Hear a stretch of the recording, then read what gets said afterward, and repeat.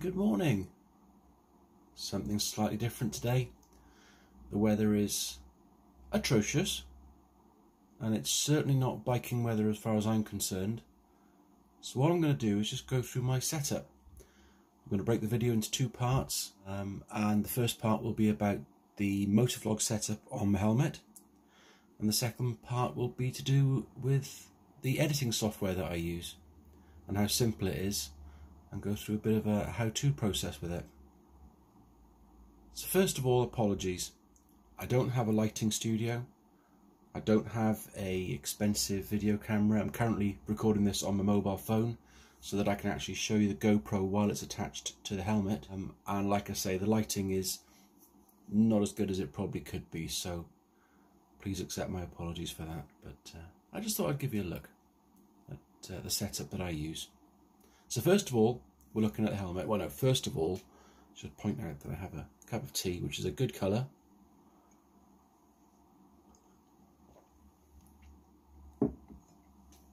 The helmet that I use is a Shark Squall helmet, which is a relatively inexpensive helmet.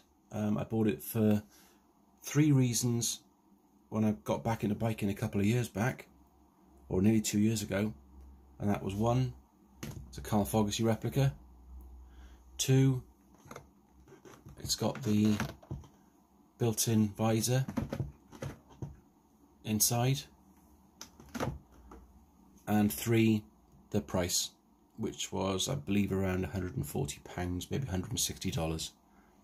But it's actually a very good helmet, very good quality, very good sound reduction inside it, which does help massively with the motovlogging.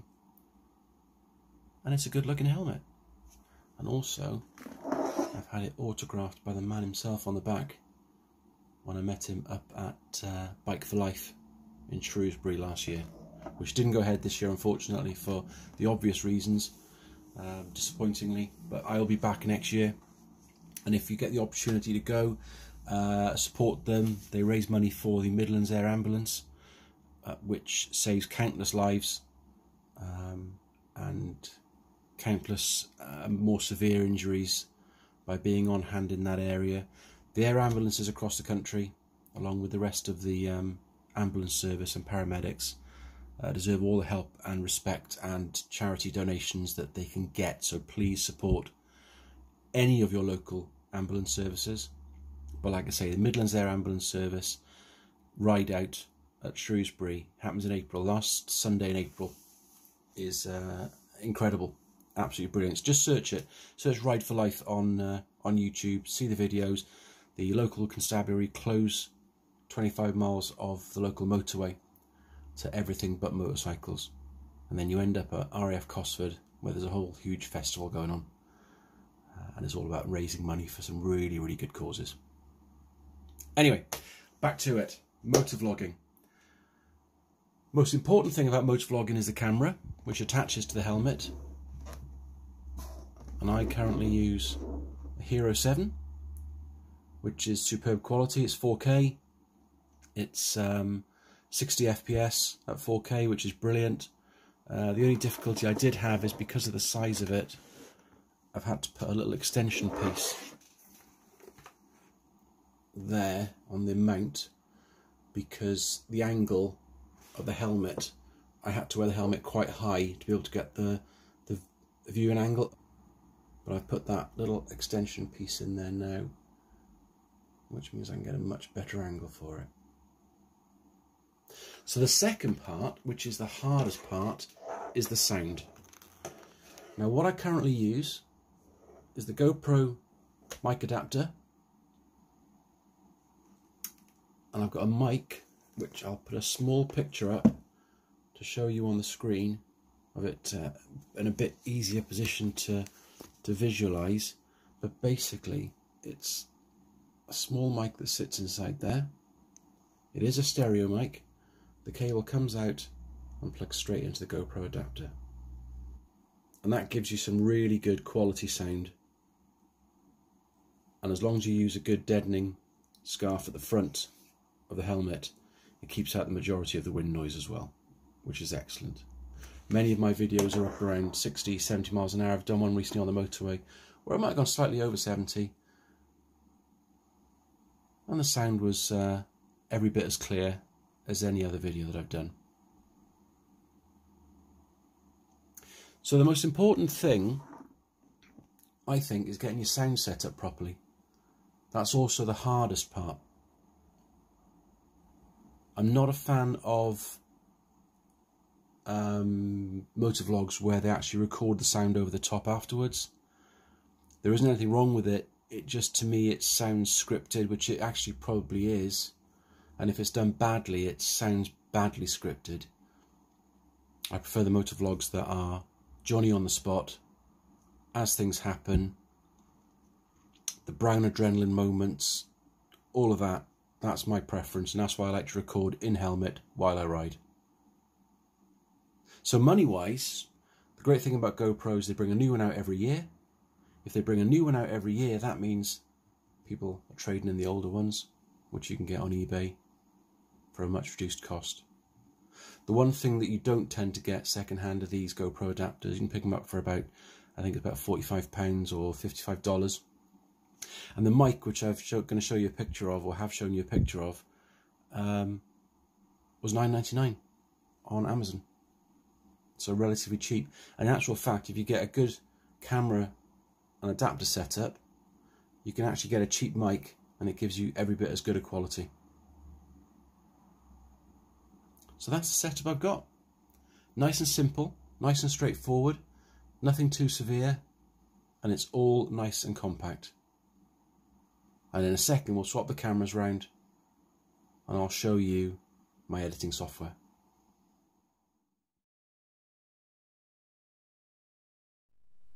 Okay, so a quick change. I'm now wearing my helmet, so talking about the sound a moment ago, you can see whether it sounds okay right now. I'll try and adjust it so that the volume between the phone audio and the helmet audio is about equal, but bear with me. Like I say, I'm not a professional at this. So I'm going to have a quick conversation regarding the editing software that I use. Now, I use a Note 9, which comes with a stylus.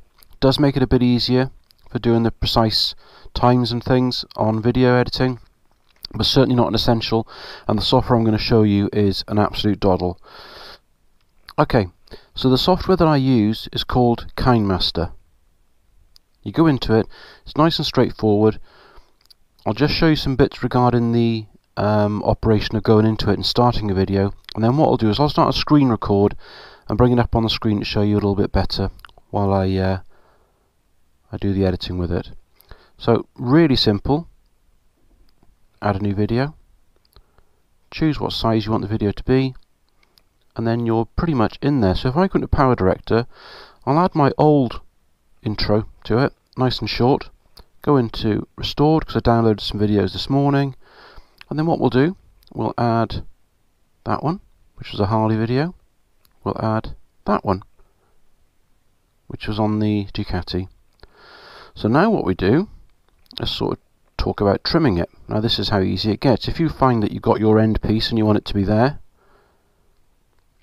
you just click on the trim button, trim to the right, and then everything after that is gone.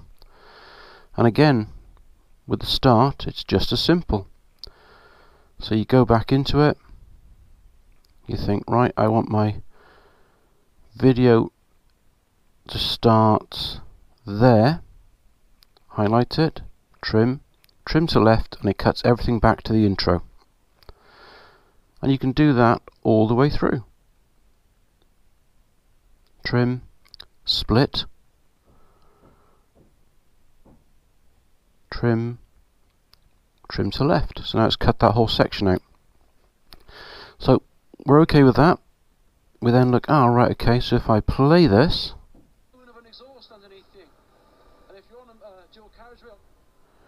bit of a cut, so what we'll do, we'll add a nice, either a basic transition, which can be your classic fade to black,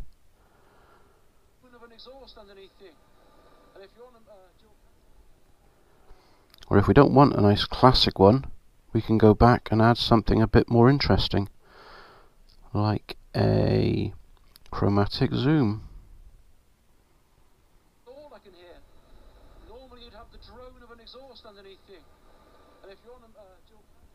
like that, and it mixes it as it does it.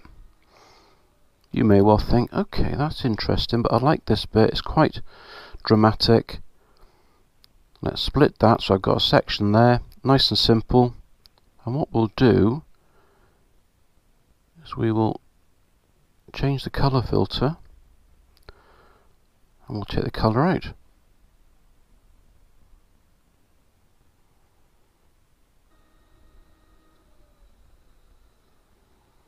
And you can adjust the colour filter to do exactly what you want. I'm on screen record, so I'm able to show you in a little bit better detail on how this works and the differences. So on the left hand side you'll see an item there, and if you open that up it shows you all the different layers that you have in it. Now at the moment I don't have any layers, but if I want to add one, hit the layer button, choose whether I want a video clip, a photo, an effect, a sticker, text or some handwriting. I'm going to add a video clip. I'm going to go to restored and I'm going to pick that one, which is one that sits over the top. You can decide to have it either in the corner there, or if you want it to be full screen, you can have it full screen. Come back to about there, trim to the right, cuts everything out.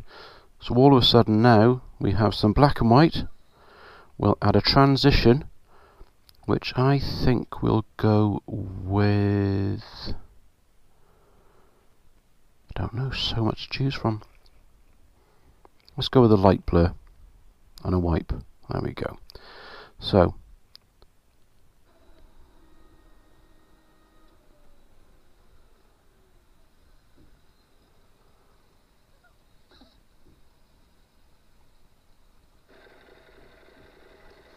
now these clips are obviously from different rides, so they don't match up, nothing matches up. I'm not trying to make them match up.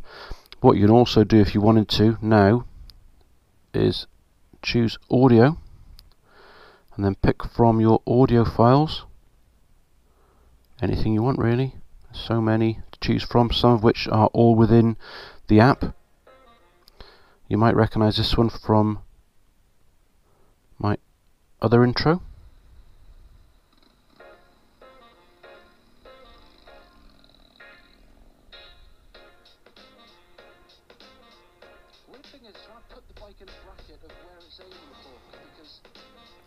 So again, remember, I'm not trying to make this a good video, I'm just showing you how simple this editing software is. So if you want to add another layer now, and we're talking about an effect. So we come down to basic effects, we come down to Gaussian blur, we then have the Gaussian blur in the middle there. You can change the size of it, you can change how effective it is, and you can change the shape of it, and that there has covered out that small section of the speedometer. Not that I was actually breaking the speed limit at that time, but that's how simple it is. That's how simple it is to blur out sections of it. Let's just cut that music. So in music we'll go to trim and split. Split to the right. So now that's there. I've got 3 different layers, and like I said earlier, if you go into the layer section it shows you where all your layers are, so you can mess around with them as much as you want. Okay, now that is pretty much it really. What you can also do though, just if you wanted to end a video, say that's good enough for me, you can trim it, trim to the right. Well, just delete that, just to make that the end of the video. And then what you can add in media is go into images, add a dark screen, add a transition. Now if you go to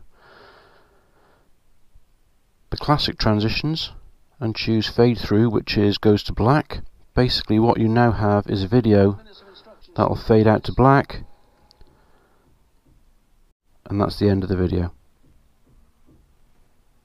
And from then you go into produce the video, which I won't do now because I don't want to produce it, and then after you've produced it, which takes a few minutes, you can then upload it straight to YouTube and it's all good. The other thing you can do with this software is connect it up to your PC, and depending on what phone you use will allow you to actually do your editing through the PC.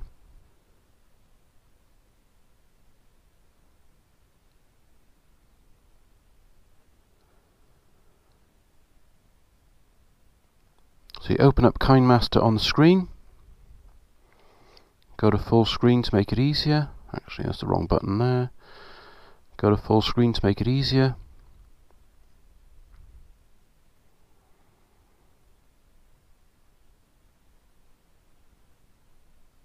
Now all of a sudden you can do all your editing via your mobile phone, but on a much bigger screen.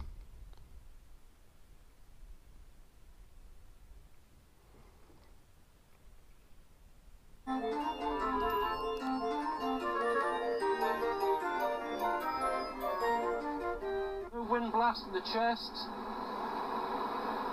It's not too windy around the helmet as far as I'm concerned, but the weird thing is that's all I can hear. Normally you'd have the drone of an exhaust underneath you, and if you're on a dual...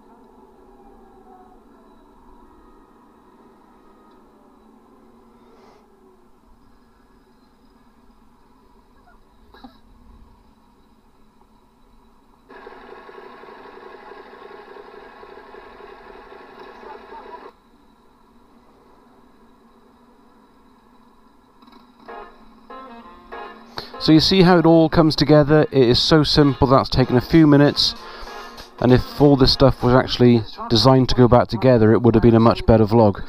But it's as simple as that, and it can be done absolutely flawlessly and quickly. I mean, everything that's actually on the phone is available through the computer to make life a lot easier.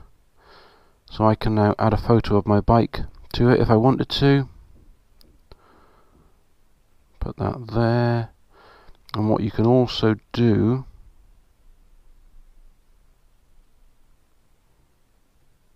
is delete that. What you can also do is change the animation. So you can fade it in like that.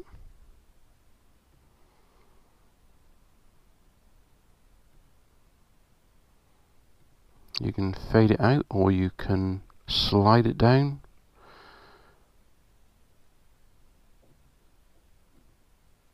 You can change the size of it, or the shape of it.